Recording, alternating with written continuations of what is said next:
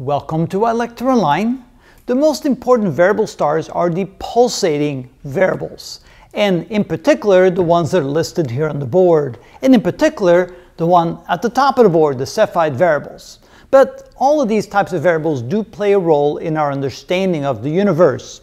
And noted that all of these variable stars are actually part of the asymptotic giant branch of stars, meaning they're now all red giants. They're beginning to be at the end phase of the red giant stage. They've moved off of the horizontal branch. They're now in what we call the instability strip, and they're beginning to pulsate. The way they pulsate has a lot to do with what type of star they were when they were on the main sequence. Were they one of those giant OB type stars or BO type stars, whatever you want to call them? Were they A-type stars or F-type stars or even smaller stars? It turns out the very large of the largest stars are the ones that pulsate the most.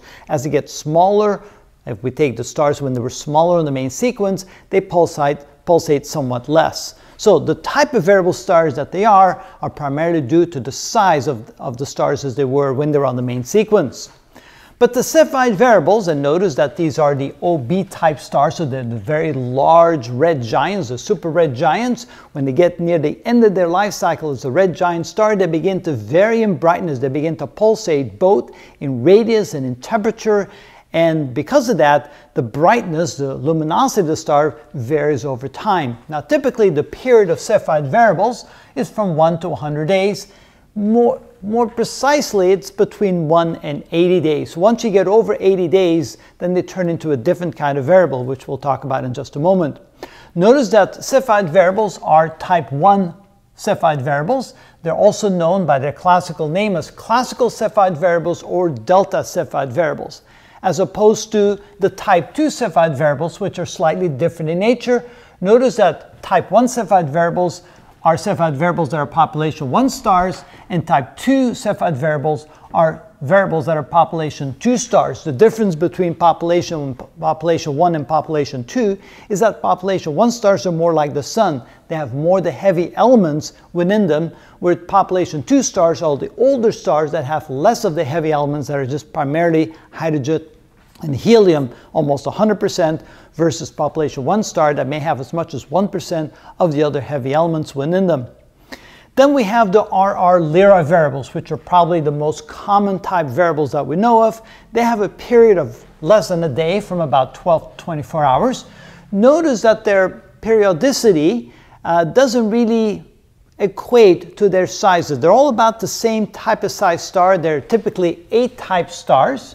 The change in the magnitude changes anywhere from 0.2 to 2 magnitudes. So from about a 20% change in their magnitude to a 6 times or a 6-fold change in their magnitude or their brightness. Then we have the Mira variables. Now the Mira variables are the largest of the variable stars. They have periods that exceed 3 months, or more precisely that exceed 80 days. So you can see that Cepheid variables and Mira variables overlap a little bit in their period time, but we can see the difference between how they vary.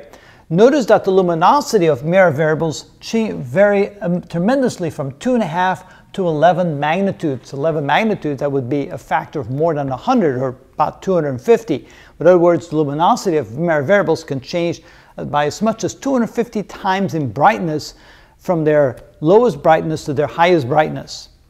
And then we have some lesser known types of variables. We only named 2 of these. There's probably another dozen different kinds of special type of variable stars that are not as common, but here to show you some comparison, we have what we call the Delta-Scuti variables, which are the dwarf Cepheids. So instead of saying Cepheid variables, sometimes we just simply say Cepheids.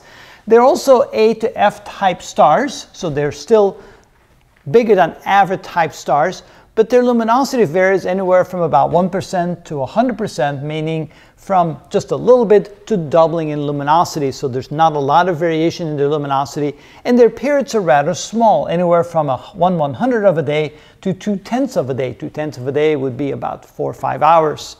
Then we have another type of variable star, which is very similar to the Delta-Scutis. They're called the SX Phoenixis variables.